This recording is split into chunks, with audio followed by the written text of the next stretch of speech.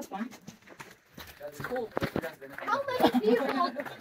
Alright, we're just gonna come more guys back there.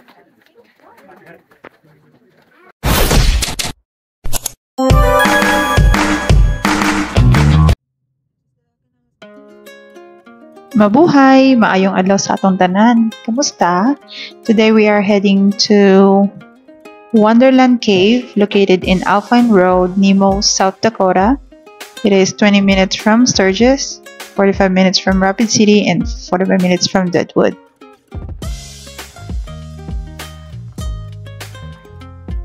The cavern opened May through October,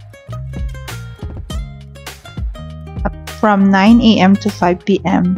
They also open at June, July, August 9 to 6 p.m. and September and October 9 a.m. to 5 p.m. Some amenities aside of the cave, they have gift shops, hiking trails, on-site parking, and picnic tables. I will put their website on description below. They also offer tours and leaves every 30 minutes. You'd be guided at an easy pace along the cave's cool, well-lit passages, largest variety of formation found in the Midwest. View the famous 40-feet icicles fence. And again, they open May 1 to October 31st.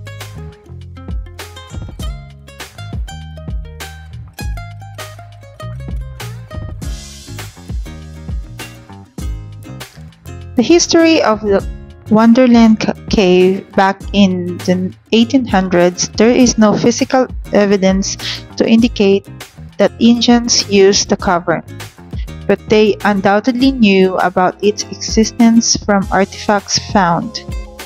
In 1874, General Custer, on his first expedition through the Black Hills, passed below the cavern unaware of its location in the limestone cliff above.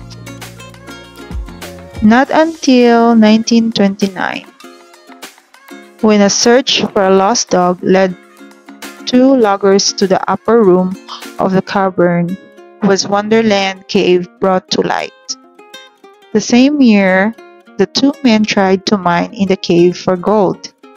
The search lasted for a year before they began work on the cavern, taking the first commercial tours during the summer of 1930.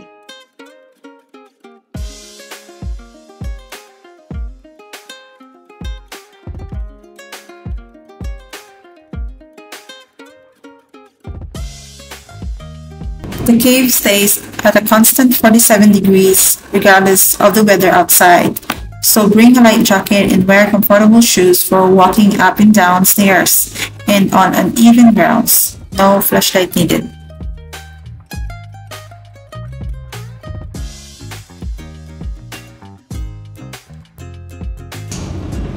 Plan to spend at least a couple of hours on the cave grounds, including the tour.